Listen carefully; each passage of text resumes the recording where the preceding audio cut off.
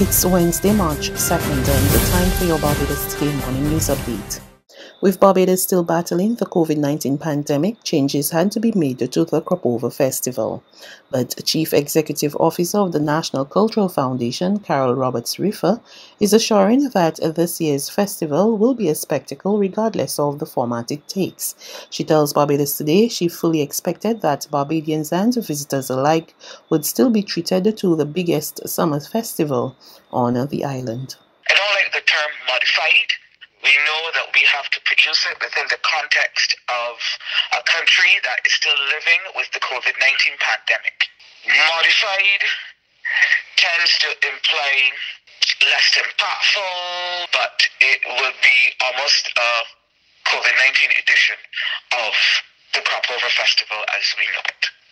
That does not mean that it will not be as exciting, as impactful, as colorful, as creative, as innovative as it can be within our current reality. So there are two things you have to bear in mind. One, that we are still managing the COVID-19 pandemic. Two, that Crop Over is one of the largest economic drivers in Barbados. There are very few events that give you that sort of return on investment where the cost of producing the festival is X, and the returns to the economy, not to the foundation, to the economy is over 10 times X. Roberts-Riffer said discussions surrounding the staging of the festival were set to commence today with various stakeholders. They've been invited to bring representatives, and they've been invited, if they care to send proposals prior or to come to the table with proposals. And it's at that time that anything can be discussed. Okay. So you cannot say that anything is on or off the table until you have had the discussions. Government's recent decision to ease restrictions on travel and weddings will make the country a more attractive destination.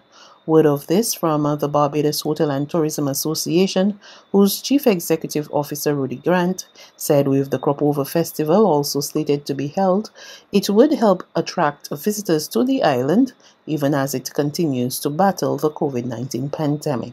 The Barbados Hotel and Tourism Association welcomes the recent changes to the COVID-19 protocols, which facilitates the easing of some restrictions. We believe this will play a major role in attracting visitors to the island over the coming months and into the summer. We fully support the updates to the border entry requirements. Many of our visitors and tour operator partners have been commenting on the existence of easier entry protocols in our competitive destinations.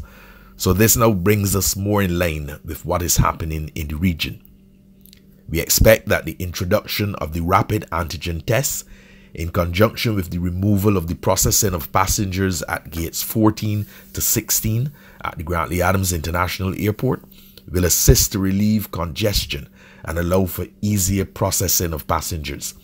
These adjustments will allow us to remain competitive without compromising the health and safety of locals and visitors. Grant said the relaxation of restrictions for weddings would positively impact the direct tourism services. He also suggested that the Crop Over Festival, Barbados' first since 2019, would still attract thousands of visitors. The easing of the restrictions on events such as weddings is another positive for the tourism industry. It will give our direct tourism services members the opportunity to get back to full operation, while adding to the attractiveness of our offering as a destination. This will be beneficial, especially for the summer period. Crop Over's return will also be another appealing factor for the summer. These types of events assist in boosting our arrivals, so we are confident that this will occur this year with the reintroduction of the Crop Over Festival. After 2 years of restrictions, curfews and lockdowns, many travelers are looking forward to participating in events and activities in a safe and secure environment as part of their holiday. The same applies for sporting events, which as a niche have also traditionally been appealing to some of our visitors. Barbados continues to record an increase in heart attacks and strokes. That's according to the Barbados National Registry 2019 Cardiovascular Disease Report. The document pointed out that studies had shown that the prevalence of cardiovascular disease was increasing and rates in the Caribbean were higher than other countries in the Americas. In 2019, Barbados registered 547 people with heart attacks and some 758 stroke cases. This included confirmed hospital diagnosis and cases identified after death using death certification records. Local entrepreneurs are being encouraged to increase their businesses' export potential to take advantage of increasingly lucrative markets within the region and beyond. The advice from Chief Executive Officer of the BIDC, Mark Hill.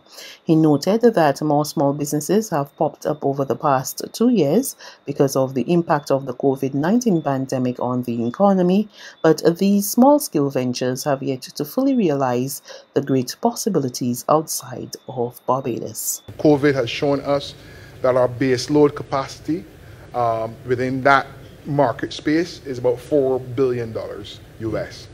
And if we're going to grow our economy, our entrepreneurs, our enterprises must have an export-oriented mindset. It's critical. Absolutely. So as long as we keep focusing inward, what we're doing, we're committing ourselves to build weaker organizations. Now let me explain what I mean. We can either try to produce what I call triathlons, so people who can run, ride, and swim, which is very, very expensive to do in terms of the investment in producing that type of entrepreneur.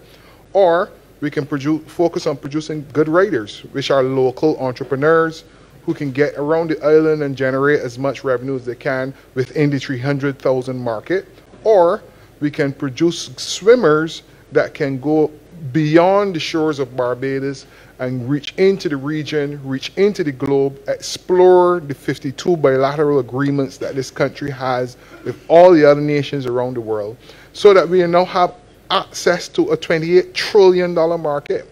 There's regional and international news after this short break. Hi, I am Onika.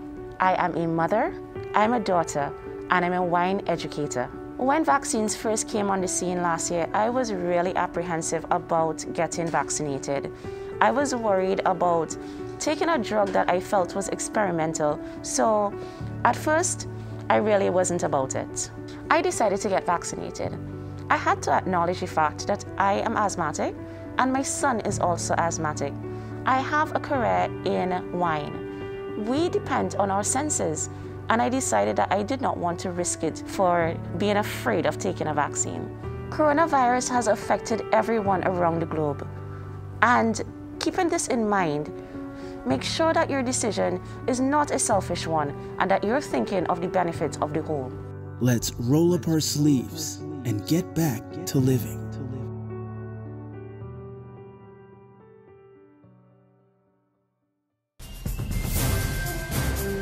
To developments in the region, investigations are underway in the Bahamas into reports of printing companies tampering with vaccination cards. And the country's health minister, Dr. Michael Darville, is urging any company involved in such illegal practices to cease and desist. Specific to where the vaccinations were done. And the press release spoke specifically about printing companies tampering with cards, changing the Commonwealth of the Bahamas on a card that may be for another country.